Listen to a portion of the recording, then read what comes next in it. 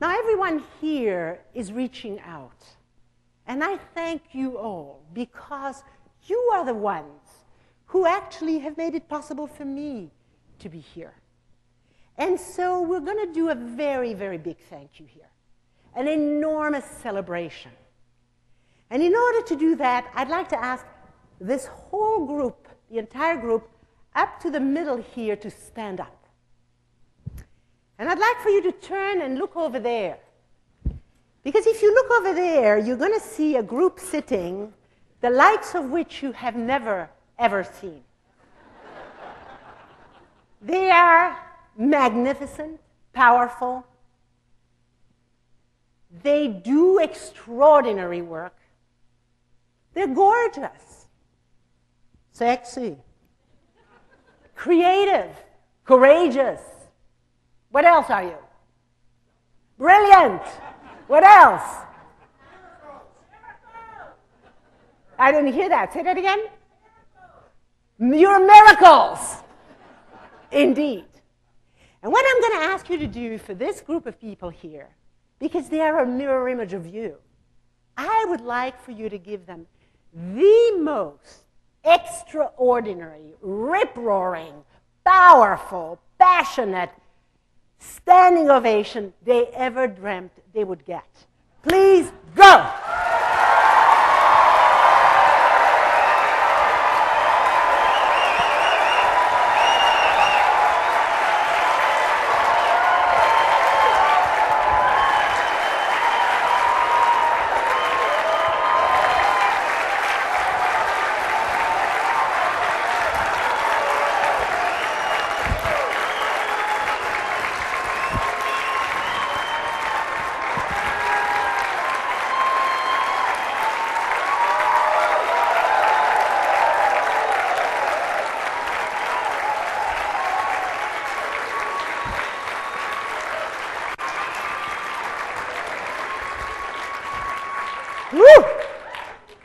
Outstanding. And if you sit down, I'm going to tell you that as far as standing ovations go, you gave them 99%.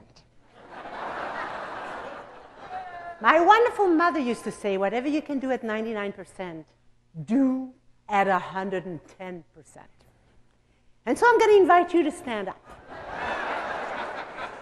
And I'm going to tell you that a long time ago, and this is really one of my favorite stories, I was doing this mutual standing ovation, which I love doing, because as a child of war, I loved the world to look like that. Countries standing up to applaud each other, because they're so in awe of the miracle. And so I was getting this other group up, and just as I was going to say, now you go at 110%, and I'll tell you what that is, the door between the two salons opened up. Because while I was inviting 110% passion, Bernie Siegel was doing quiet meditation next door. And so the person came in and said, could you tone it down? Now, I loved that moment. As a Jewish woman, I've found a nickname for God. I call God the kosher choreographer. Yes, the kosher because I'm Jewish, but choreographer because the choreography is uncanny. You see, the truth is that there are times in life where it's appropriate to tone it down. However, so many of us have received the message, could you please tone it down, that we take it as a way of life. We tone it down. We don't walk around anymore like, hello world, I'm here, and I'm going to give everything I've got to the passion that's in my heart.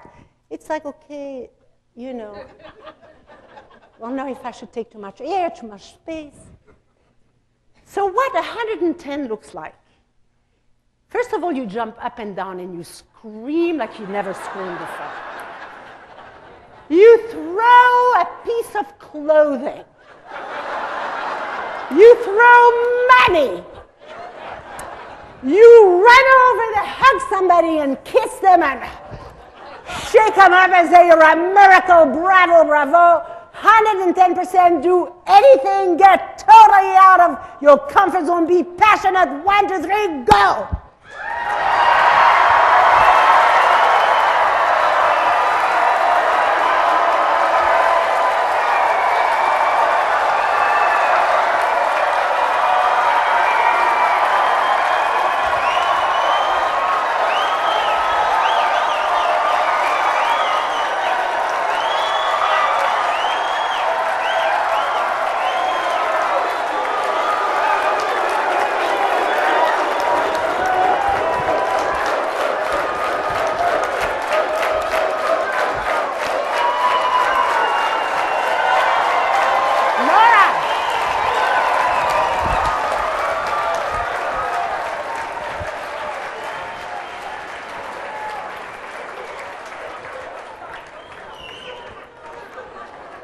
Well done. Well done.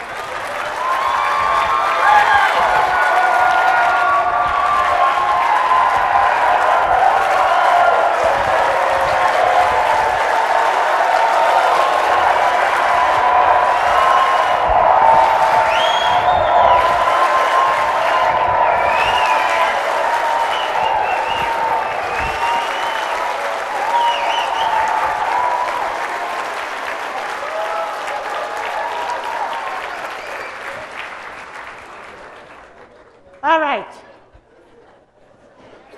I tell you, there are days we deserve one of those just for getting out of bed. I'm going to just finish with one more story. It's a story that really gave me my philosophy of life. I watched my mother as a child, and I saw that she came out of that terrible experience a joyful person. And she said to me, I'm only a prisoner if I let them take away my joy. Joy is in my fiber, she said. And she actually made people joyful in the camps.